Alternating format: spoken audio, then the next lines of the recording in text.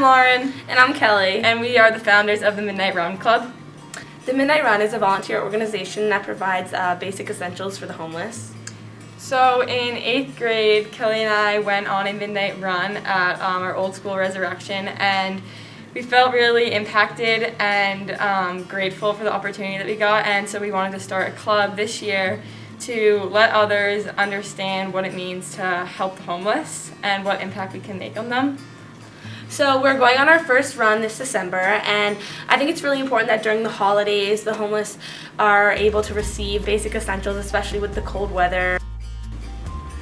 This is my first year being part of the Midnight Run Club. I'm really excited to do some hands-on work during this holiday season. So early in the year we had a bake sale where we raised a lot of money, and we have donation boxes set up everywhere, and so we're going to use all of those for the Midnight Run. And Kelly and I went to a store the other day with the money that we collected, and we bought lots of sweatshirts, sweatpants, toothbrushes, and all things that are needed. One of the most important takeaways from the Midnight Run is really realizing how lucky we are and how important it is to give back to the homeless community, especially during the holiday season.